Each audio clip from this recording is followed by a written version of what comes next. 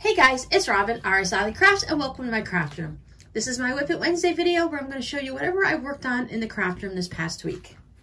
First off, I did finish Robbie's socks. Let's see if I can put a picture here.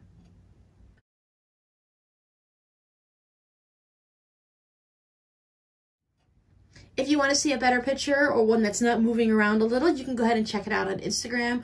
I took the pictures that you see where it's folded and some where it's opened up, I believe.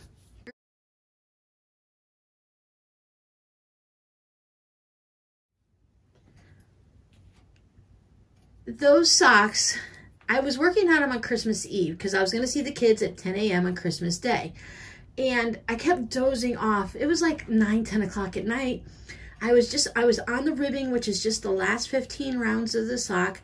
And I was going, and then I'd fall asleep. And when I fall asleep and I'm knitting, I tend to go like this with my hands. So I kept pulling the needles out. And all those itty bitty stitches on that itty bitty fine yarn, I had to pick them back up late at night with tired eyes. And after the third time I did that, I said, that's it, I'm going to bed. Got up bright and early, 5 a.m. the next day, did my morning routine, and then finished those socks, and they were all done, ends woven in by 6:30 in the morning, so I was good to go for Christmas Day. Robbie loves them. He tried those on. They fit perfectly, so I'm very, very pleased. Something else I finished this week is one of the twin boys, my daughter's godsons. I finished their hat. You see how it has that little detail? I really like how it has that kind of poofy, bumpy detail on the top. And that's just basically, it's a free pattern. It's the Bankhead pattern. And it has, if you go down below into my, where do I do this at? Ravelry, you'll see a link to all of this. But since it's a free pattern, I can easily tell you, you knit 4 stitches and purl 1, and the purl makes it dip down like that. And that's how you do the cuff, the ribbing on the cuffs too. When you're knitting, you do some form of knit and purl. This one is knit 1 through the back loop and purl. And I like that for the cuff because it kind of gives it that nice tight thing. And you can't see, a lot of times when you do a knit 2, purl 2, those purl 2 will kind of open up and it won't have as much stretch to it. So I really like this for a hat. And with that one little purl every 4 stitches on the 5th stitch around, it's going to make it stretch so that it's going to fit the boys' heads for a little while longer. This is where I was. Remember I told you I was worried about changing colors? Well, I forgot that this pattern decreases pretty rapidly. So I just have the little oranges on top. These 2 oranges here, I didn't even have to worry about getting into the pink. So that was really nice. I think that little bit of a bullseye on top is not too bad. I am thinking about making, oh, I need to fix that stitch. See, you got a little bit of a wobble there on one of the purls.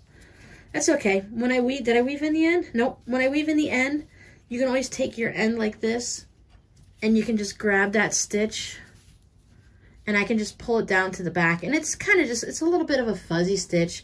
And since it's the purl, it's sitting on top, so that's the only reason it sticks up. I can always easily pull that to the back and you won't even see it.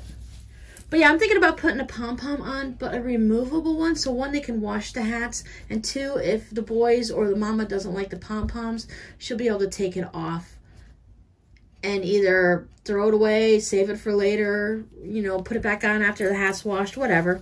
So that is the first hat for one boy. And the second one, and I'm not picking which boys these go to. They can share them or change them different ones. I'm using Red Heart for this one, and I've got Red Heart neon stripes for this one. And this time, it's striping up like this.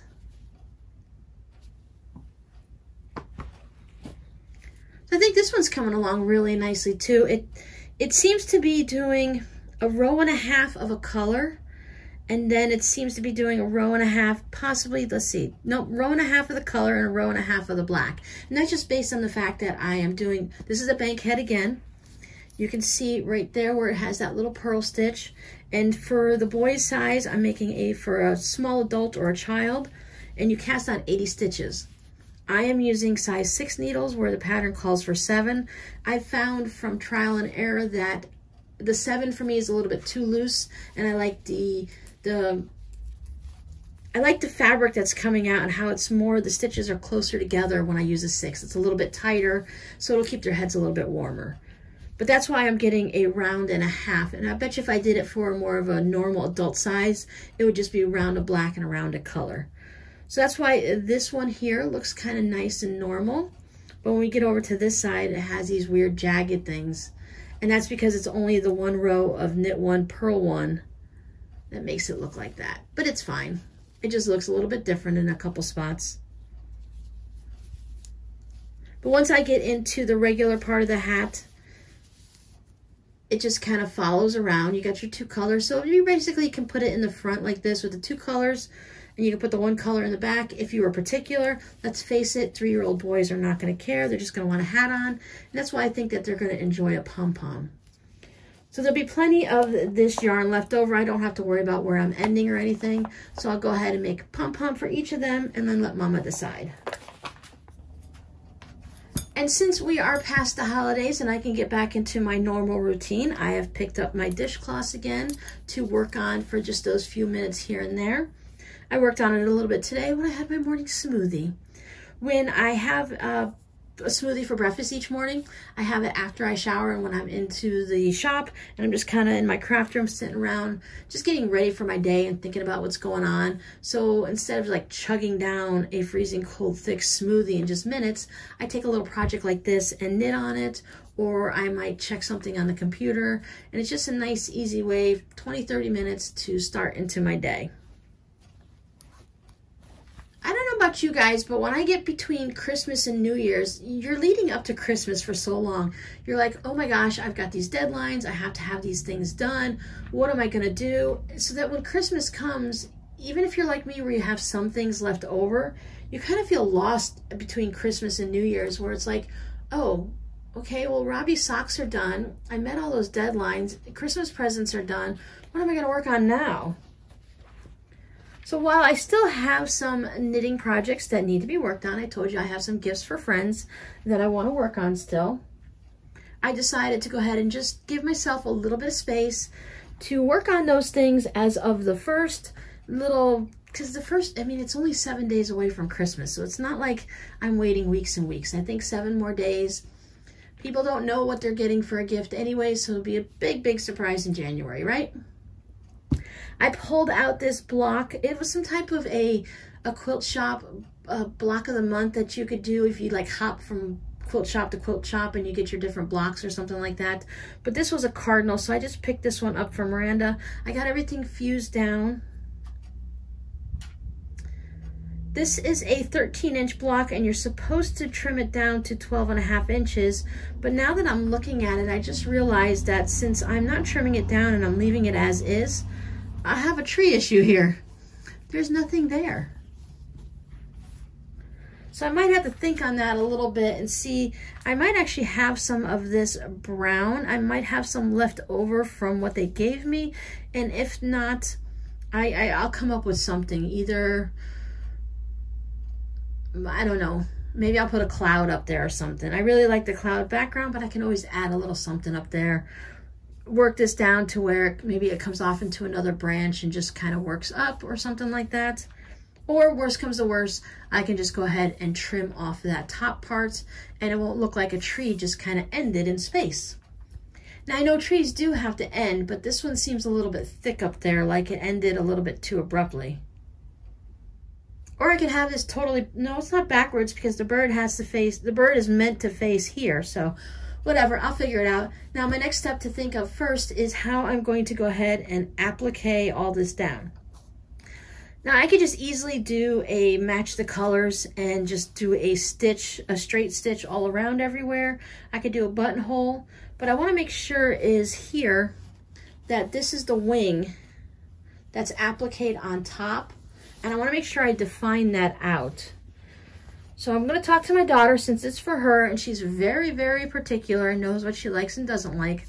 I'm going to show her examples of where someone takes a black thread and just outlines it, like those ones that are very cartoony, to where you just kind of either go around once or twice or make a little bit of a thicker stitch and outline everything so it's noticeable.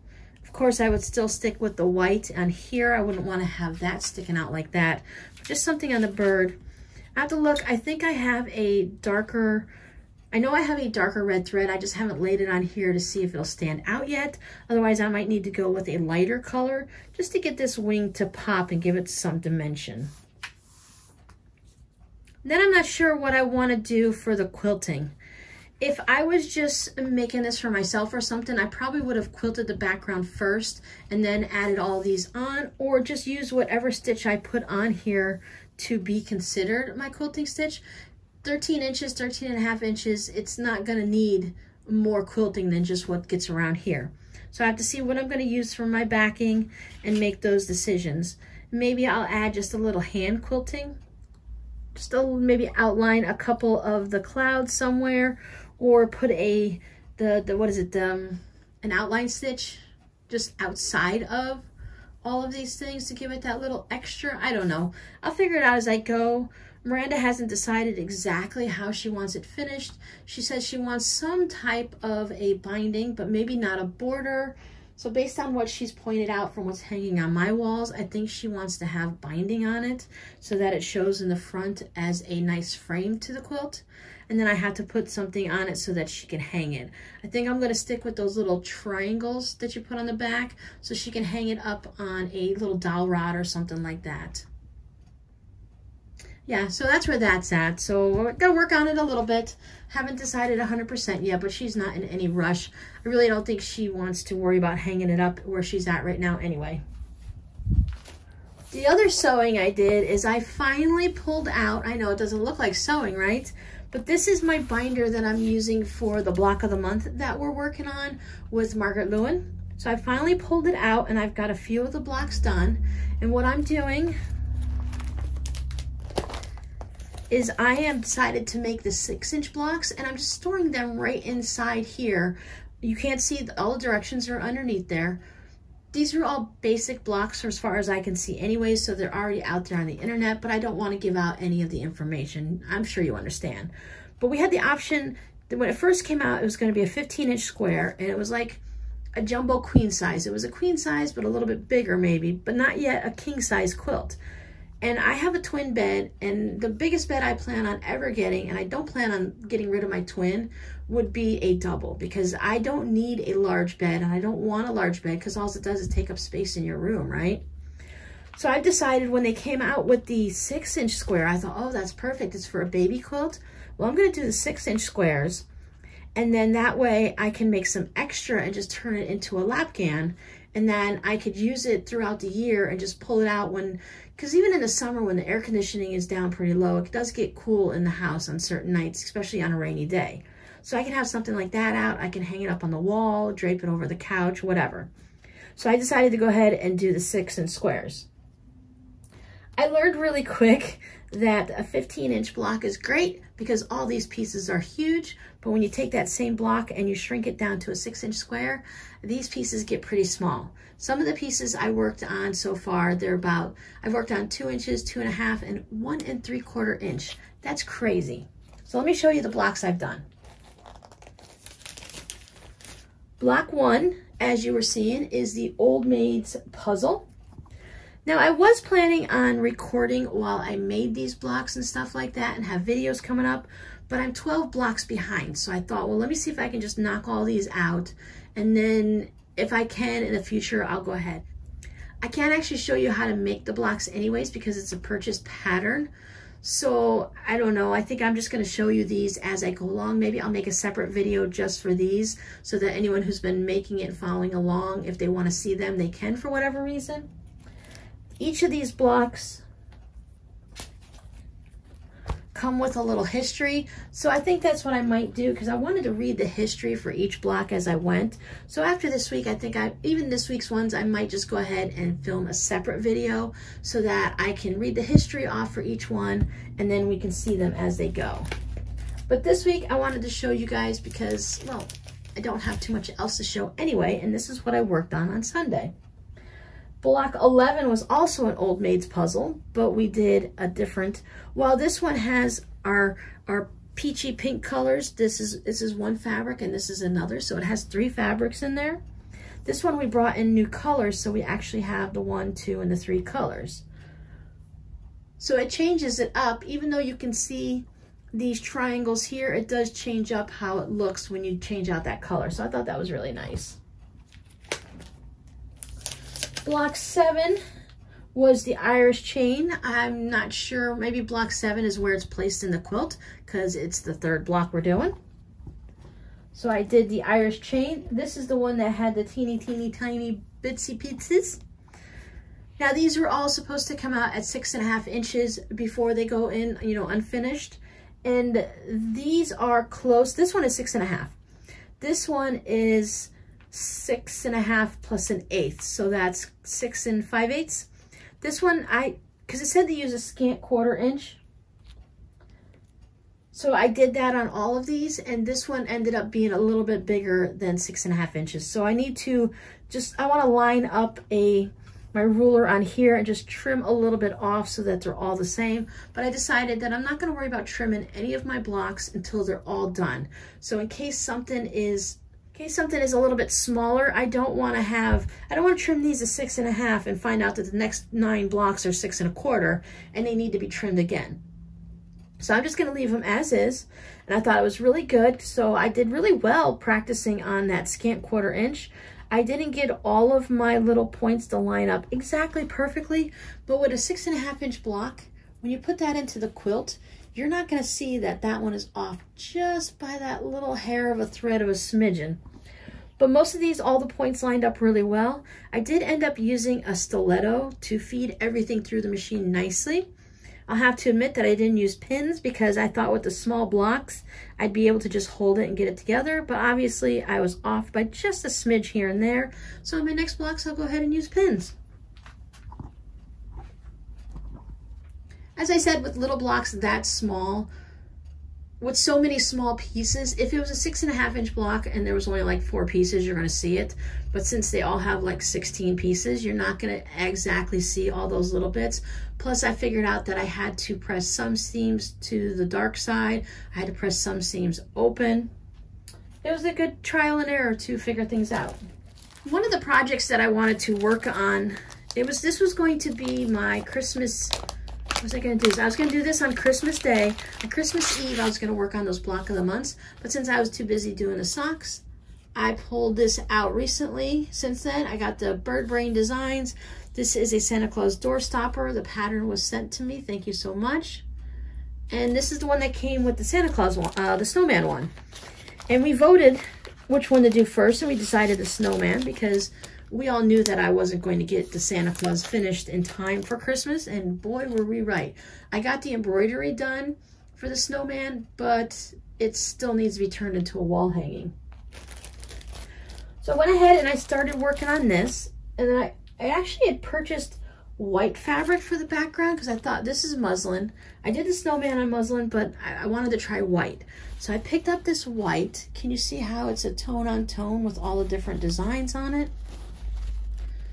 I'd already pressed the interfacing to the back of it, and then I went to go ahead and trace out the design, and all I could see, whether I put it on a light box or up to the window or however I tried to trace it, I could only see the kind of like, it's not embossed, but that's what it feels like. I can only see like this lacy work on top of it, and I could not see the design through it no matter what, even when I made the outlines darker. So I went through my stash because I wasn't going to go back to the store. I figured there's got to be something that I have. This is a fat quarter that I picked up at the Dollar Tree, actually. So I went ahead and I traced it out on this. And at first, I took a little snippet off of it, and I soaked it really wet, and I set it down on top of a white towel, and I kind of rubbed it vigorously, and I checked it really good to make sure that it wasn't going to bleed. Now, will this still run afterwards? I'm sure it could possibly, and it might do it. And my pretty white stitches might turn pink, but that's the chances you take. This is going to be a wall hanging, so hopefully it shouldn't need to be washed very much. I hit it with a lot of steam. None of the ink transferred, the dye from the fabric, so I should be okay. But I have him all traced out. I used a micron pen, so it's all traced out in black. And I got just the start of the hat with the little bells on it. After I'd spent all that time tracing it out, because for a project this large, you figure this is a fat quarter, so this, I believe, this looks like it might be the 22-inch side. It could be the 18, but it takes up from here to here. So it fills up the whole length of it this way and most of the width. There's a lot of little details on this. with all his little toys. So this is definitely going to be a long-term project, but it is a good goal to set to get this done to hang up for Christmas this year, well, 2020, next year coming up.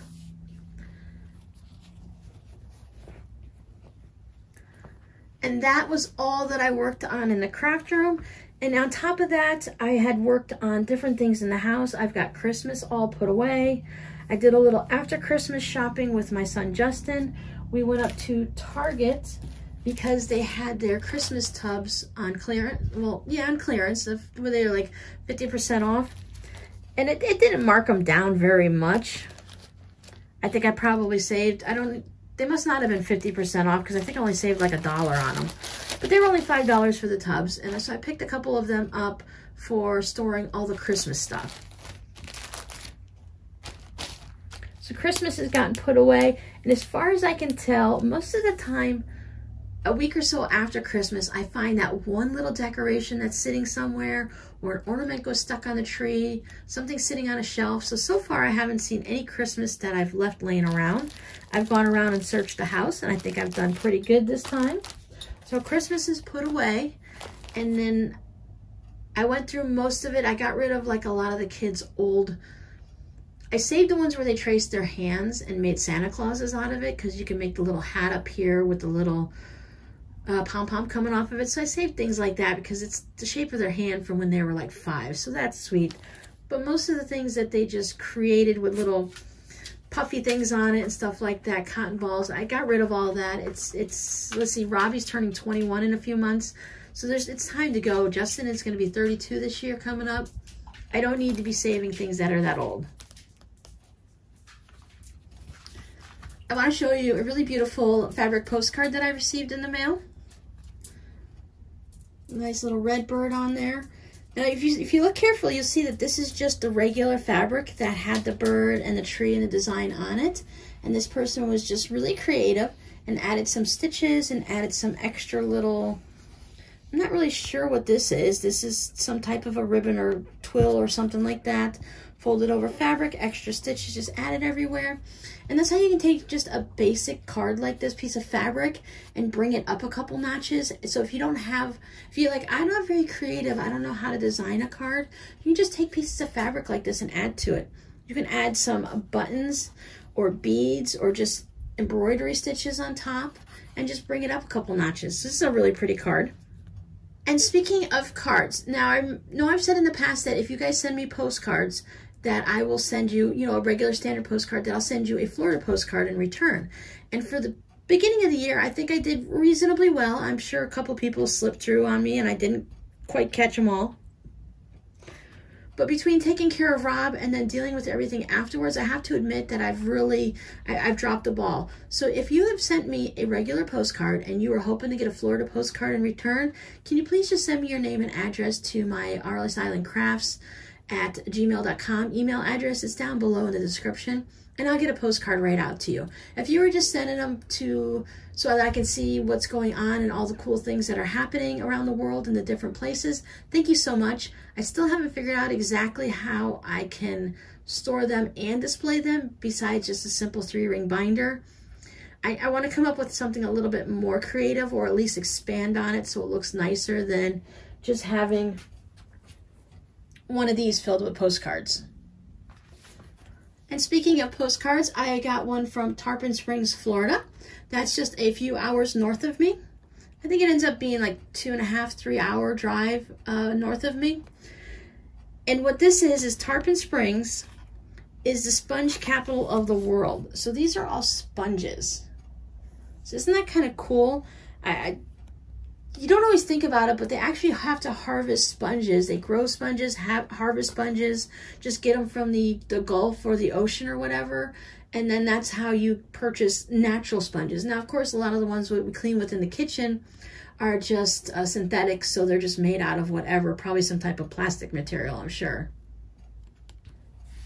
My daughter Miranda and I stopped at the post office Christmas Day, and we found one of these. This was in one of the packages that were in there. And as soon as I opened this, the first thing I thought of was the sandcastles when I did a live stream on Fort Myers Beach. It's all decked out for Christmas, but yet it's a Florida, beachy, however you want to look at it, anywhere, Hawaii. the countries that have Christmas during the summertime and stuff. There's a sand Christmas tree and stuff like this. Now to this person, I want to say thank you very much. I have sent out a thank you card in the mail to you. I did not see a way to contact you. I don't know the names that they use to post comments versus their real names. Some people do have their real names and other people like me have RsIslandCrafts or something. So I couldn't find a comment to thank you on or to send an email to. So I went ahead and I sent you a thank you card. But I wanted you to know that it did arrive safely and that I love it. I'm going to make some type of a project bag with this, I'm sure, or a couple of other things because there's plenty of fabric here to do that. There's even a blue crab down there. And this leads me to one more thing before we finish off for today. When we checked the P.O. box, there was one, they have these yellow card things like, and inside it had my post office number on it. So that means you take that card up to the desk and then they give you a package for it because either the package is too big to fit into or your post office box is full. I only have one that's about the size of a shoebox, so they can fit a lot of cards and stuff in it. But when there's a larger package, anything bigger than a priority mail envelope, they either put it in a locked, larger P.O. box that you just go to. You know, you get a key in the box. If anyone has a P.O. box, you know how it goes. You get a key, you open up another P.O. box, and you take your box out. Where that's how I got some of the packages. Now, but the other one, it said that there was a package behind the counter.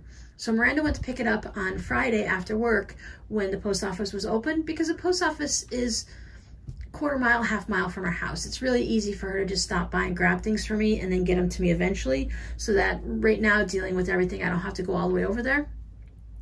But the lady behind the counter could not find a package to go with that card because it just says your post office box number on it. It doesn't tell you what day it got there, who it's from, or anything like that. So if you have sent me a package, first, thank you so much. I really appreciate anything when you guys send them in the mail.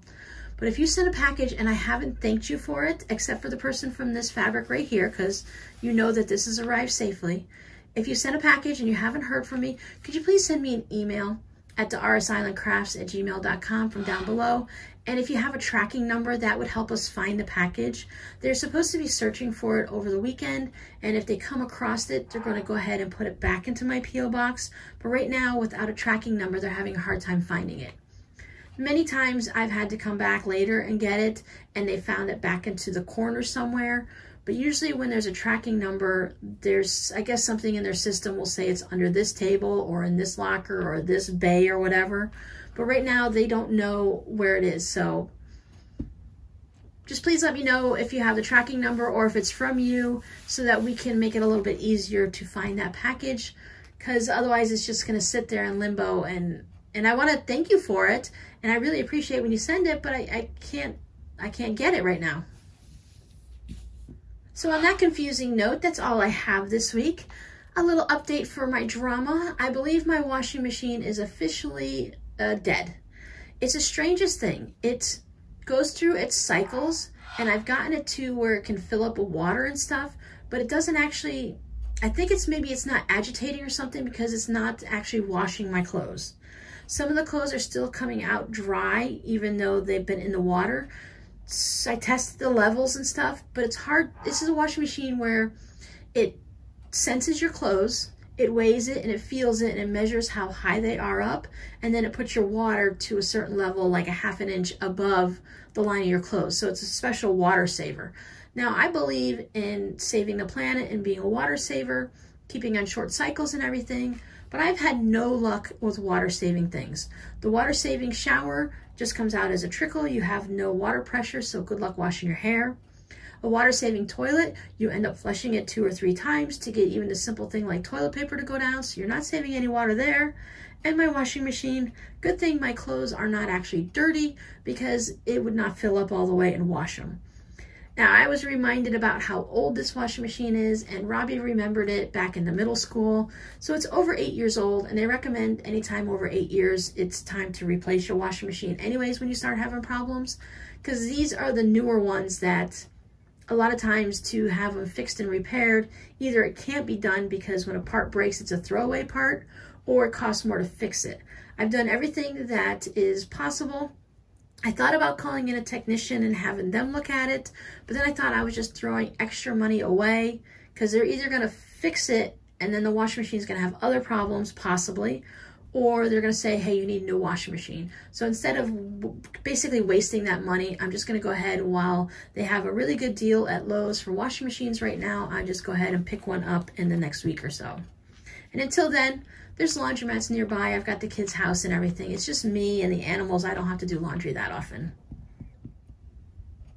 I think that was the only drama. I found a new place to take the car up to get a diagnostic run. That should be going up this week to take care of that. Because I don't want to just go with what the dealership said, because I've had a few messages and I've talked to a couple different people locally, and I just want to make sure that, you know, second opinion, just like when you go to a doctor, let's get a second opinion before we spend $1,600+ on something that may not necessarily be wrong with it or need to be fixed. We have run the VIN number to make sure there's no other recalls, so there's no other hidden recalls that we don't know about. And I'll be taking it up to I believe it's a Swift Lube. It's somewhere we've been taking our cars to do oil changes and air conditioners and tire stuff for years and years and years. The people there are very trustworthy. A lot of times I go in and I have things done and they're like, you know, Robin, you've been coming here for 10 years. There's no charge. They've put patches on my tires. They've checked my brakes, and they're very honest with us. They say, okay, we changed your oil. Now you haven't had your radiator fluids changed in a certain amount of time. You're okay for now, but within the next 6 months, you should have this taken care of. Or your transmission fluid is getting to that point, it's just starting to get a little bit dirty. You have 6 months before you need to check this. Or when they tell me you need to change your transmission fluid, I know that they're treating me honestly and that I need to take care of it. So I'm going to take the car up to there, let them run the diagnostic, and they will tell me exactly. They won't just say your car is safe, your car is unsafe, or you have to do this or what. They'll tell me what needs to be done, what can be waited on, and they'll explain to me what those parts do so that I know whether or not it's safe for me to drive the car 2 miles, or it's unsafe for me to drive the car 20 miles, or just leave it parked until I can get it fixed type situation. So slow process, but I'm gonna go step by step. I'm gonna make sure that the money that I use and put into things is going to a worthwhile cause, and I'm not just throwing money away, because I don't wanna just throw money at the washing machine. Rob and I knew the washing machine used to be quiet. Then all of a sudden when it got on the spin cycle, it sounded like a jet plane. I mean, when we first heard it, we all ran out there because we thought it was going to be jumping around the garage or something like that. So that was one of the first signs that we knew there's something going on. Not sure exactly what it is. So I think in the long run, I'd rather not put any more money into fixing the washing machine for it to go ahead and break down later on this year or even next week, because who knows what might happen, right? At least that's the theory I'm going on right now. So thanks for hanging out with me again this week, guys, and I hope you're starting to work on some new projects. Is anyone starting anything new for the beginning of the year? I'm going to work on what I have already. I'm not going to start anything new. Once I start finishing a couple other things, I'm really dying to start knitting a sweater. And I know chances are I'm going to get this sweater done and it's going to be into spring, but that's okay because then I'll have it for next year. I have a couple other things that are going to keep me warm, so I don't have to worry about that. Okay, guys, I'll talk to you guys later. Bye.